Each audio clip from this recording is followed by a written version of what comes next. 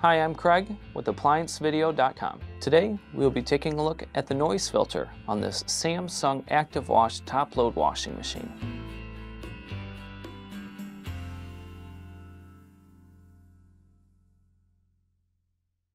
Stop. Before beginning any repair, always be sure to disconnect the power to the appliance. It is also recommended to test the outlet for the proper voltage. Remember to also turn off the water.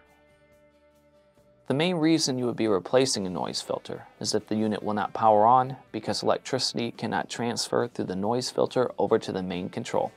Now, click on the link below to view this repair video.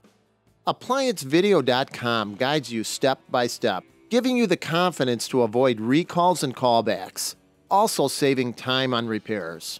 Whether you're up against an uncommon repair or the latest appliance on the market, our videos have been created with you in mind.